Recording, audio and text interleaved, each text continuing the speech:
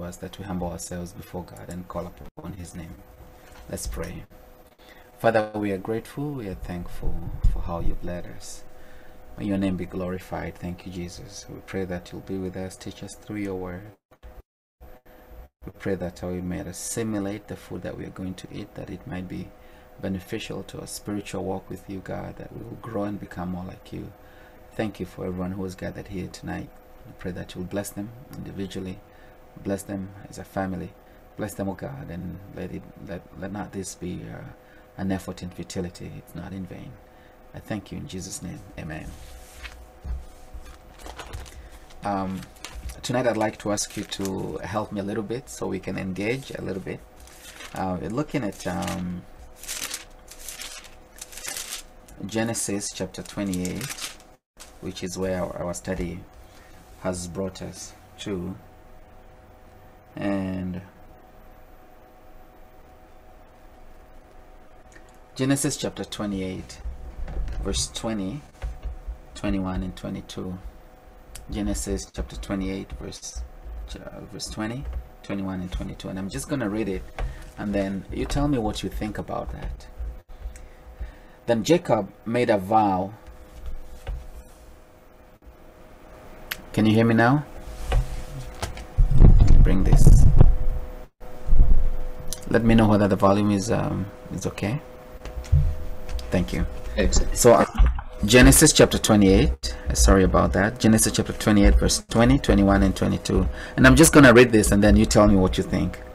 Then Jacob made a vow, saying, if God will be with me and keep me in this way that I'm going, and give me bread to eat and clothing to put on, so that I come back to my father's house in peace, then the Lord shall be my God, and this stone which I have set as a pillar shall be God's house, and of all that you give me I will surely give a tenth to you. It is a prayer, it is a vow that Jacob has made. And thank you, Michael, for putting that in the chat for us. What do you think about that prayer?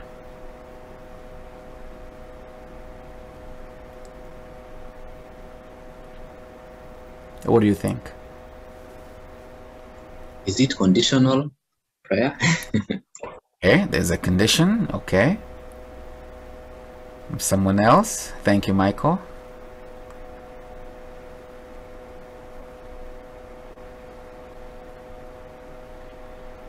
Good people, you can just put it in the chat. You don't. What is? And I'm actually not asking for the right answer. I don't know that there's a right answer. I'm just asking about your opinion. What do you think of that prayer, or of the vow that he has made to God? Come on, people. And I know we have more than Michael. I see your names. Yes, Grace says it seems like it's conditional. Okay. It's a bargain. It's a promise. It's a commitment. Thank you, Nancy. Thank you, Francis. Anyone else?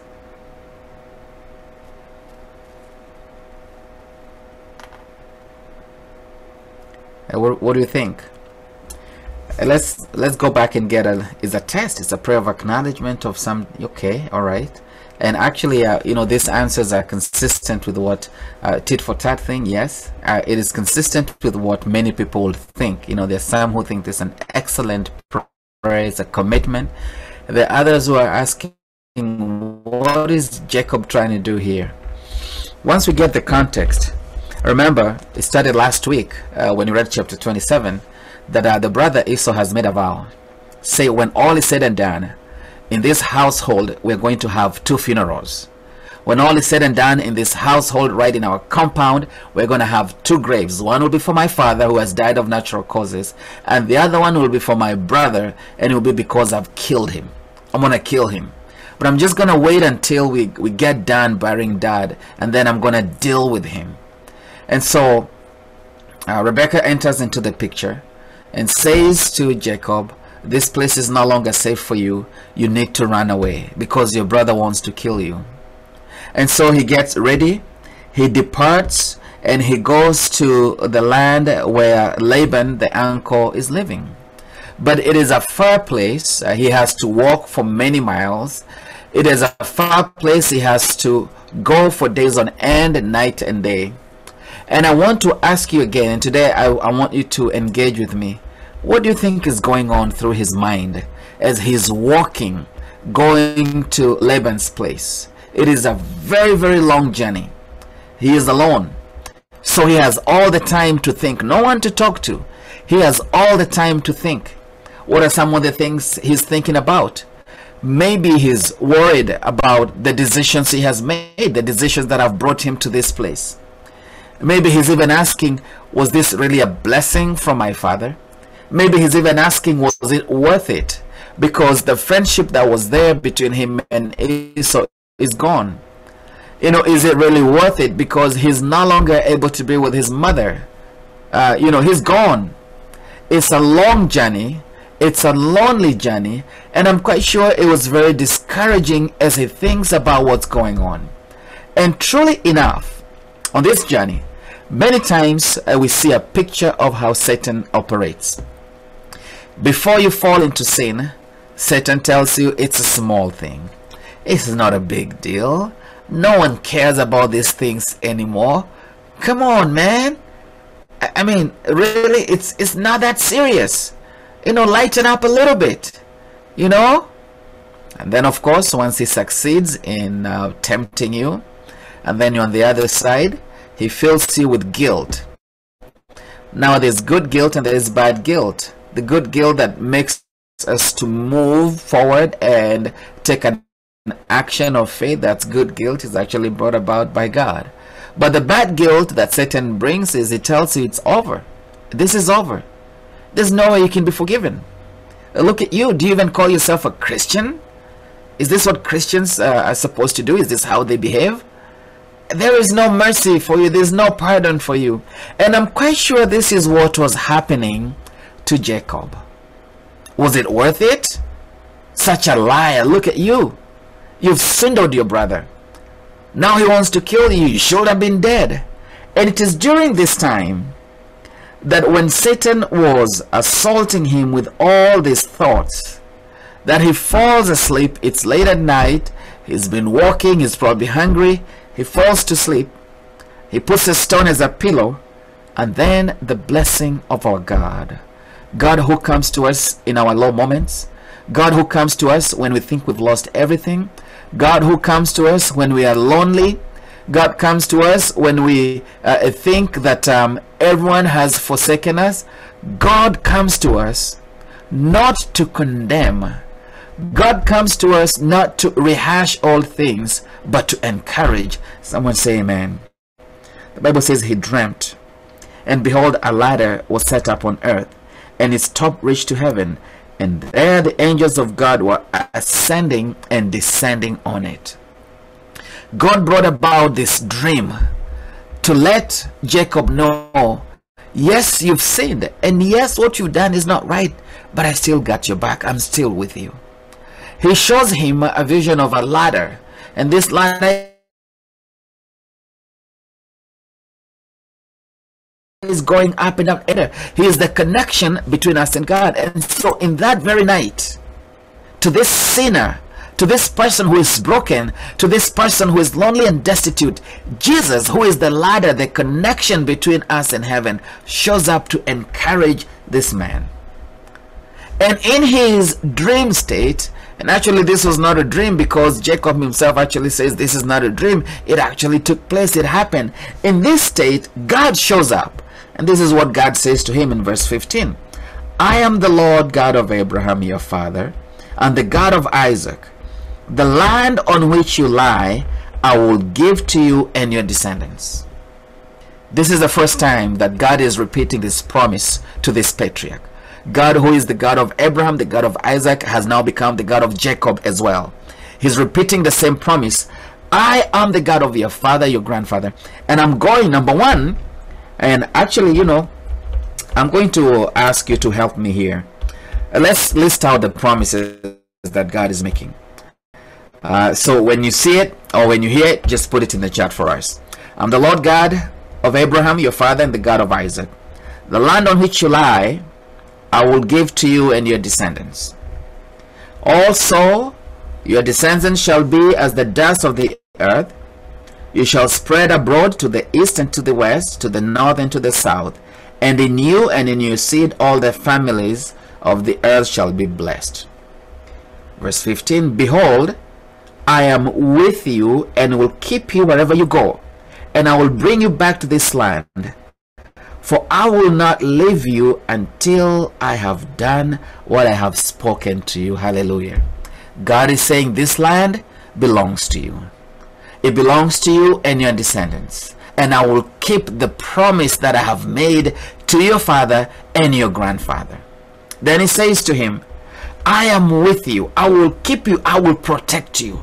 I will take care of you. The favor of God will be upon you. I will bless you. Amen. And where you go, I will be with you. And I will be careful to bring you back to this land. And so just know, Jacob, that whatever you're doing right now is only for a temporary measure. Even when you go, I will bring you back and it shall be well with you. Then God says, I will not leave you until I have done what I have spoken to you. Amen. God has gone the extra mile to show up to this sinner. God has gone the extra mile. Tell this sinner, I'm going to, I will not, cannot forsake you. The Bible says he woke up in the morning and he says, surely the Lord is in this place, and I never knew it. Man, there's so many things, man, I want to talk about this. Number one, I don't know who needed to hear this word, that God is with you, that God will not leave you, that God will not forsake you.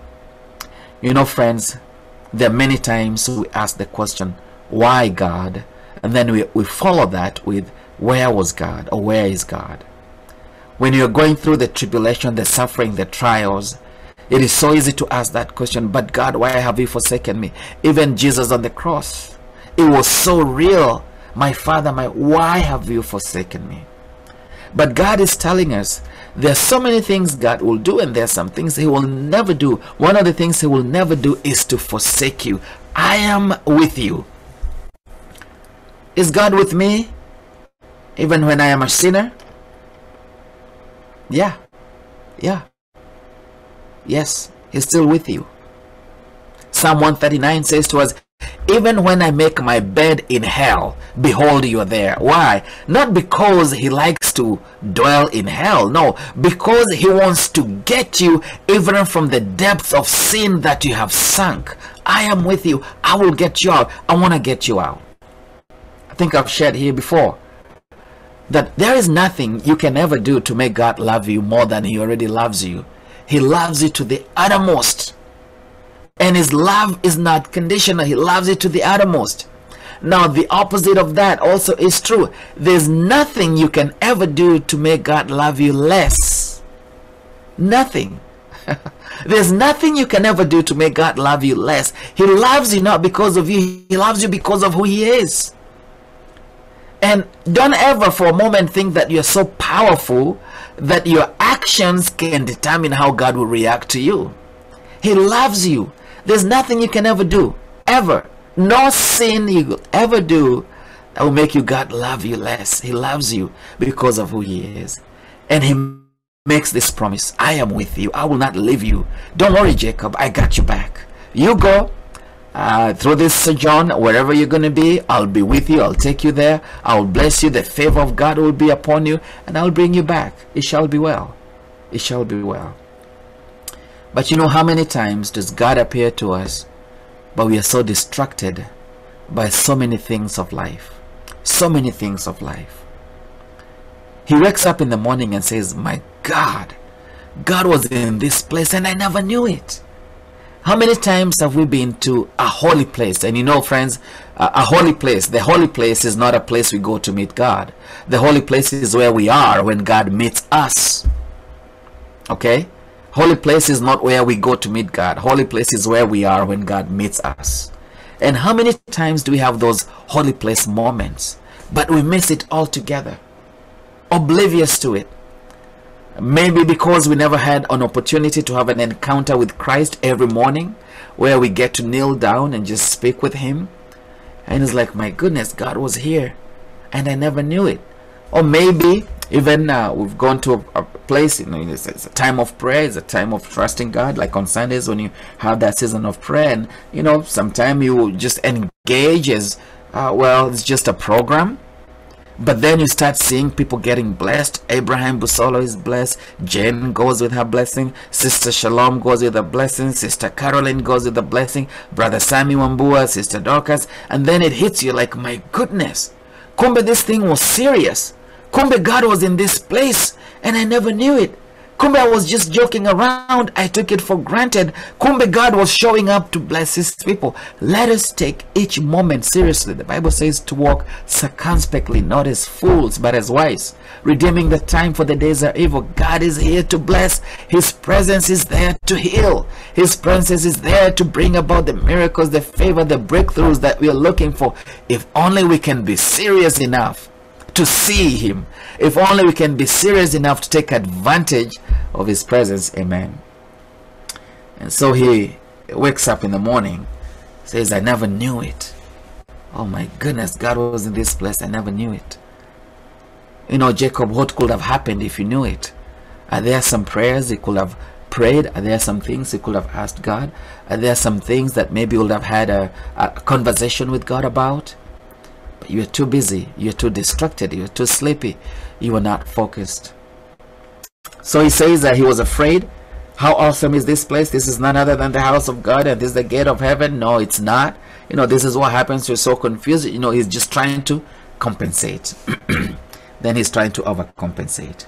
Verse 19 says, he called the name of that place Bethel, but the name of that city had been Luz previously. And then now, because he wants to compensate, sometimes he's overcompensating, he prays the prayer that we saw earlier. Then Jacob made a vow saying, now I want you to help me. What are the things that Jacob is telling God to do? Help me here. Then Jacob made a vow saying, if God will be with me, if God will keep me in this way that I'm going, if God will give me bread to eat and clothing to put on, so that I come back to my father's house in peace, then the Lord shall be my God. What is he praying for? What is he asking? Come on, put it in the chat for me. Verse 20. If God will be with me, if God will keep me in this way that I'm going, if God will give me bread to eat and clothing to put on, if God will bring me back, then the Lord shall be my God. So you ask yourself the question, isn't this what God has already said?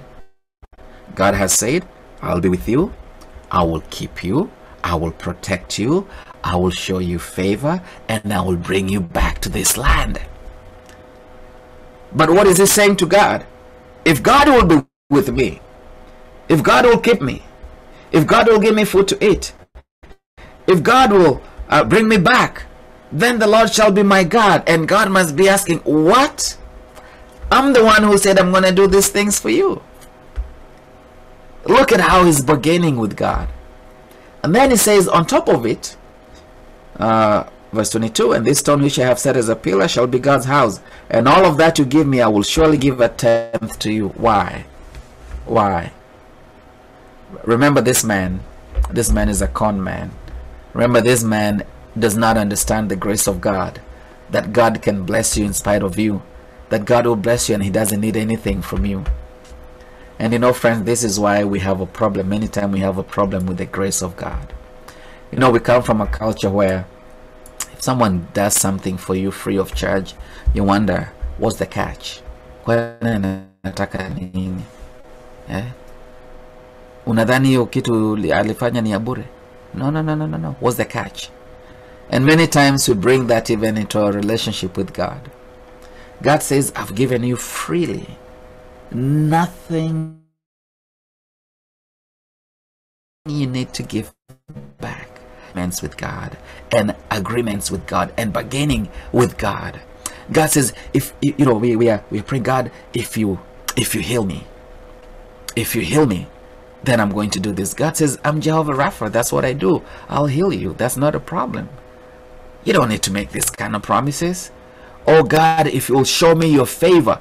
God says, that's what I do. I'm here to show you favor. I'm here to give you breakthroughs. Oh God, if you'll move this mountain for me. God says, that's what I'm here for. That's what I've said. I'll give you enough faith that by your prayer the mountains will be moved. And so instead of us moving to God from a perspective of doubt and bargaining, God wants us to approach the throne of mercy boldly. The person who is saying, God, if you do this, God, if you do that, God, if you do that, is not bold in their prayer. They're trying to bargain with God. They're struggling with doubt. Say, God, if you do, great. If you don't do, then I'm sorry. You will not be my God, and I will not give a tenth to you, as if God survives from what you give him. This exposes his doubt. The Bible says to us in James chapter 1, verse 5, 6, 7, and 8, that the person who doubts is like a wave that is tossed to and fro, and that person should not expect anything from God. Thanks be to God. You know what? I'd rather read that. James chapter 1, verse 5. Let's just read that as I finish. James chapter 1, verse 5 to 6, 7. It says, if any of you lacks wisdom, let him ask of God, who gives to all liberally and without reproach, and it will be given to him. But let him ask in faith with no doubt. For he who doubts is like a wave of the sea, driven and tossed by the wind. For let not that man suppose that he will receive anything from the Lord. He is a double-minded man and unstable in all his ways. Don't even expect that you're going to get anything.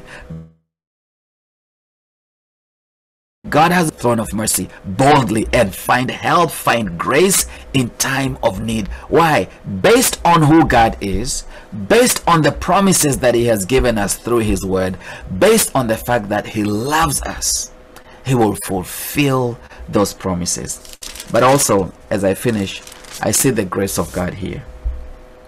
God looked at this fool because that's who he was. He listened to this fool because that's who he was, and said, Haidru, one day he will learn. He's still learning. God does not chase him away. God does not disqualify him. God does not say, because you have expressed doubt, I'm done with you. God keeps quiet, because those were the old days when God would wink. Then he says, surely one day he will learn.